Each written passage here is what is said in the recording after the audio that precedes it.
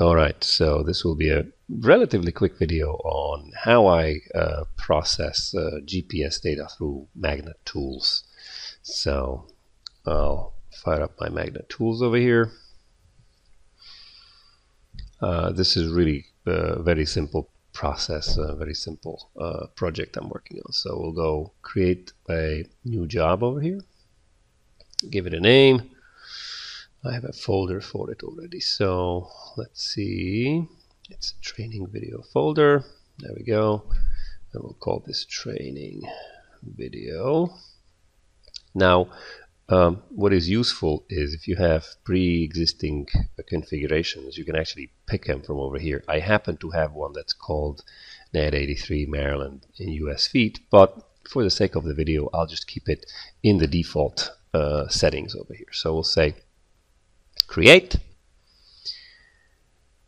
and this will create a blank canvas for me to actually import the static data that I have from GPS receivers. So I will go ahead and hit the little import button, and under import it already takes me to the folder that I know I have my data in. It's a TPS file, and I have 3 TPS files, Topcon Positioning System static files.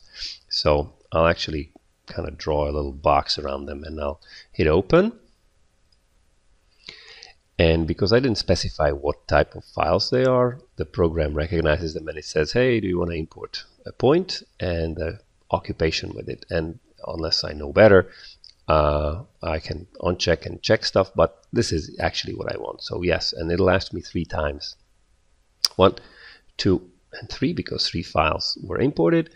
If you had comment time between the static files, you will see lines. If you didn't have comment time, meaning they were off at individual times and not overlapping, you will not see lines. So that's a problem, because you might have received or imported data that has nothing to do with the time frame between your actual receivers. So first off, we have 3 points that were imported in latitude, in longitude, in ellipsoid height, and in the wrong unit. So in order to fix everything, what we need to do is we actually need to go into either the job configuration and configure our job over here, or we can mess with these status indicators over here. These are actual icons that you can click. So if I know that I need to be in state plane coordinates over here, what I can do is I can go into my datum over here, click it,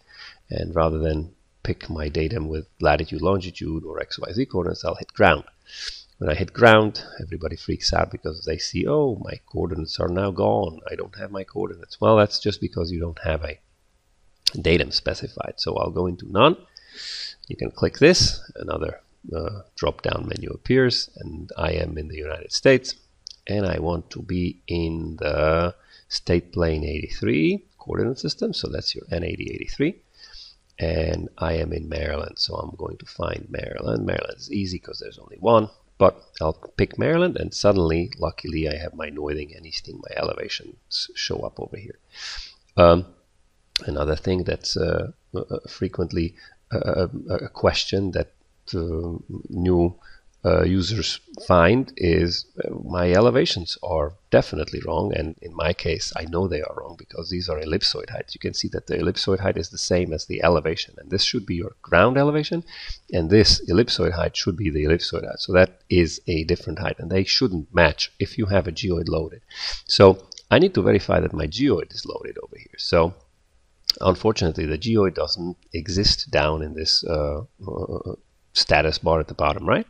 You have to go into your job configuration over here, and under the job configuration you go into your coordinate system, and in the coordinate system this is exactly the same stuff we just set at the bottom right corner over here. So we selected Maryland again from your state. We selected grid for our coordinates, but you see that the geoid is blank. I happen to know that the geoid that I need to be in is the 2018 U8 grid, so when I click this and you hit the OK button, notice the elevation will actually change because it applies the geoid separation. Now there's one more thing that I want to adjust is definitely I'm in US survey feet, so I don't need this to actually say meters. So let me go meters and change this to US feet. And again, click anywhere in the view, and you'll see now they finally look like coordinates that I'm familiar with seeing. Again, notice ellipsoid height is the GPS height, elevation is the ground height on these things. So we are ready to kind of adjust our control points to what we actually want them to be. So you go into the GNSS occupations tab over here. This shows you the duration of your actual data. And because I'm in UTC, for example, you see that apparently I started the job or started the data collection at midnight, or well, an hour before midnight, which I know is definitely incorrect. So you can go into your job configuration and you can actually adjust your time over here. So if I go into display, you go into time, you can change this to what you know it is. In my case, it's -5, and we are in daylight savings. Hit OK. Now it's a little bit more realistic. It's 9 or 7 p.m. Our time over here. I have 3 points. That's correct. It's a now 1 hour duration because these were automated files, but again, it serves the same purpose as if they were started in the field and stopped in the field, so it's the same thing. I need to pre-populate my antenna types and my antenna heights, and for that I need to use my notes, or look at my notes. So I happen to have notes that I have in a text format or PDF or whatever. You have a piece of paper that tells you. So I know my DTGT point was at 6.56 height, and it was vertical height. So let me go ahead, and now this is where you need to know which designator or your file name is what point. So I happen to know that the DTGT point is, I'll just rename it DTGT so that it's a little bit clearer. I know OCCC, once again, if I look at my notes, is just OCCC and SBYU. But once again, I'll just carry on with this. So I have an antenna type. These were all different receivers. So if I click the little drop down over here, I'll go into Topcon, and I happen to know that this is a G5A1 antenna type. Everybody's antenna type will be different, so this is very specific to the equipment that you're using. But my height was 6.56, and it was a vertical height.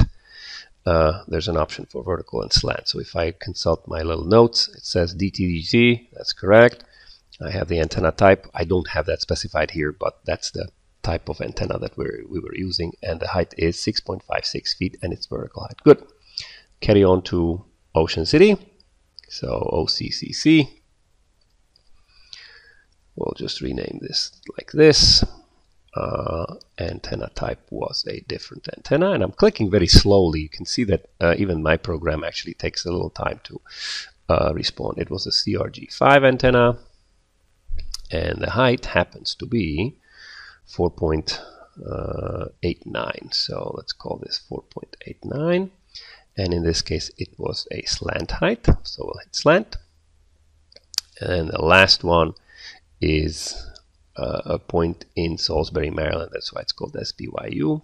Actually, near the university, SBYU. And this happens to be a G5A1 also. So we'll call it G5A1. And the antenna height was 6.56. These are 2 meter heights, 6.56 if you're wondering. But now if I look at my notes, I have the right heights. I know they're in slightly different order just because how the actual notes were put in, but DTGT is at 6.56 and its vertical height, that's correct. SBYU is at 6.56 vertical height, and Ocean City is at 4.89 slant height. So this is correct. I don't need these notes anymore. Let me hit the save button just so that I don't have to recreate if anything happens to the program here. So now my project is saved. If I want to, I can actually view my data in this view with a map background here. So if I click the map background, you'll see that when I zoom out a little bit, this is a relatively big project. So you can see that there's if I zoom out of the actual what is it, map and unfortunately the text is ugly too, or in this case black, so it's hard to see, but there's my Salisbury point, there's an Ocean City point, and then there's a Georgetown.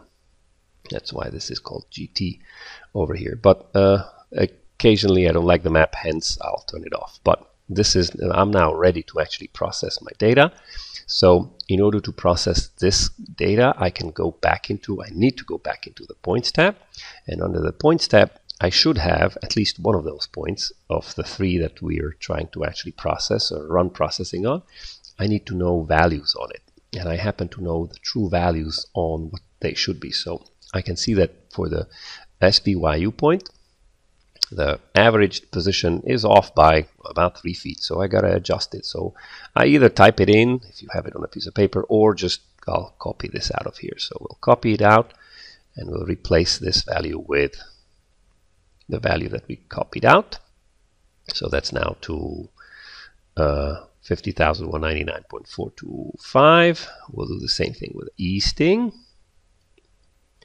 We'll copy this out. This just prevents you making, error while typing. So we'll type this in here by just pasting it in here. And my elevation, and this is the true elevation, this is the ground elevation, considering the height that we input in there, is 90.695. So we'll copy this out. And once again, we'll just paste it in here. And you can as well just start typing. Obviously I don't need these characters, but you can type in whatever values you want in here as long as they kind of make sense. And now that we verify, and this is good check over here, I need to make sure that these values are the values that are in the northings, easting, and elevation fields of the job. They are, so I'm happy with this. I can close my notes or just minimize the notes. And because these were northing, easting, and elevation known values, what I'll do is in the control tab or the control column, it's not just horizontal, not just vertical control, but it's both horizontal and vertical control. So you'll see that the little icon on the map actually changes to a triangle. Done. Meaning, once again, I'll just hit save so that I don't have to recreate this if I needed to. And now I can go ahead and actually hit the process button. What processing allows you to do is it will process the vectors between the receivers as long as there's enough time between them. The software should tell you that it processed them successfully, and they should turn green if they meet your processing requirements, which are, by the way, set in your processing configuration button over here. So I mean, anytime you have problems with it, your processing and GPS post processing, these are the settings that have some impact on your accuracy over here. But now we're processed, so we know we had enough time. We have an accuracy of, we can click the GNSS observations over here, and you can see statistic values on your northings, your eastings, and your differences between different control points over here. So 400ths of a foot, 900ths of a foot. Not great, but I mean also not horrible at this point. So these were relatively long baselines, so we're talking maybe 20-30 miles, so the accuracy is not going to be as tight as on smaller projects. But at this point I am happy with my actual processing. The last thing that you kind of want to do is you do a least square adjustment over here. Click the OK button, hit OK, and what happens, it pushes all of the inaccuracy or the processing of a vector down to the actual points themselves. So now you see that the icons are different. Now my northings and my eastings that I see in my little table view over here are relevant to the actual points, meaning I can export. I will save this again, and if I want to export this in a format to import into a different program, all you have to do is job export and then say, hey, I want to export just my points over here, my process points. Next, typically I like to process export into just a good old-fashioned point file, so that's under coordinates, and txt file is what I like, and there's many of them, so you can easily get lost in the selection. But I'll go into text file and I'll say processed static files, and I'll put them into the same folder where I actually have the project. So I'll go data, jobs, and we'll go into training video, and I'll just hit save over here. And what happens here, if I now look at the file that we just exported here, double click it, this is what I just exported. So these are the actual resulting coordinates from my processing, which I can either use in CAD or take it into a field controller now and run my localization or something like that. So this is it. There's definitely more things that you can actually report through the report tab over here, but for the sake of the video, this is your processing finished. I will hit save for the last time. Actually, I already did, because apparently it's not even available, and I am done with my processing. So I hope you found this video useful. If you have any questions or comments, leave them below.